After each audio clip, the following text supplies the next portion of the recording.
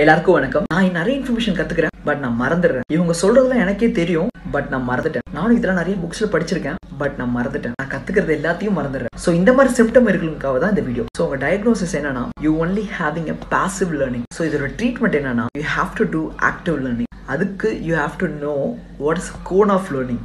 So cone of learning என்னன்னா, நீ ஒரு விஷயம் படிக்கிறேன்னா அந்த 2 வீக்ஸ் கழிச்சியும் அந்த இன்ஃபர்மேஷன் உங்க மைண்ட்ல எப்படி இருக்கிறது தான் கோன் ஆஃப் லேர்னிங். இதுதான் கோன் ஆஃப் லேர்னிங். ஸோ நீங்க கத்துக்கிட்ட இன்ஃபர்மேஷன் அது எவ்வளவு நாள் உங்க மைண்ட்ல இருக்கு அப்படின்றதான். நீங்க வெறும் படிச்சிருந்தீங்கன்னா 10% தான் உங்க மைண்ட்ல இருக்கும். நீங்க அதை வந்து வெறும் கேட்டிருந்தீங்கன்னா 20% இருக்கும்.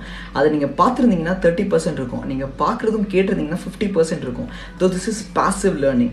ஸோ வாட் இஸ் ஆக்டிவ் லேர்னிங்னா, நீங்க பேசுனதை, நீங்க கத்துக்கிட்ட இன்ஃபர்மேஷனை நீங்க யாருக்காச்சும் சொன்னீங்கன்னா அது 70% நிற்கும்.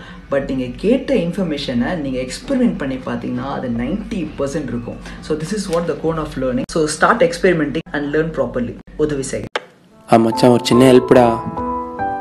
அம்மாக்கு மருந்து வாங்கணும், ஒரு 1000 ரூபாய் கிடைக்குமா? சரி, நம்ம ஏரியா கிட்ட. ஓகேடா, வரேன்.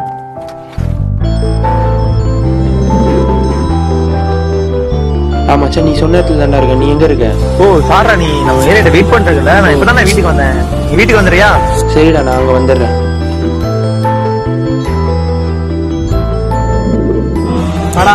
மச்சான் ஒரு 200 தான் இருக்கு, ஓகேவா? மச்சான் ஒன்று சொன்னா தப்பா எடுத்துக்க மாட்டேன்ல. உங்ககிட்ட யாராவது உதவின்னு வந்து கேட்டா ஒன்று முடியும் இல்லை முடியாதுன்னு சொல்லிடுறான். தயவு செஞ்சு இந்த மாதிரி அலைய விட்டு கேவலப்படுத்தாதா. ஏன்னா உங்ககிட்ட உதவின்னு கேட்டது நண்பனா நினைச்சு, கடன்காரனா இல்லை.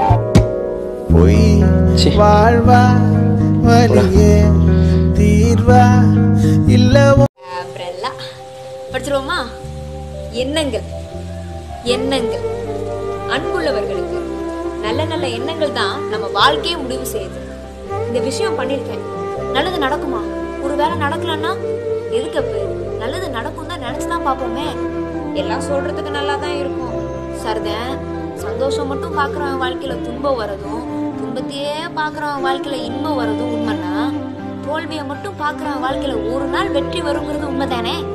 அப்படிங்கிற திடமான எண்ணம் நமக்கு வரணும், பக்கத்துல இருக்கிறவங்களுக்கு வரவும் வைக்கணும்.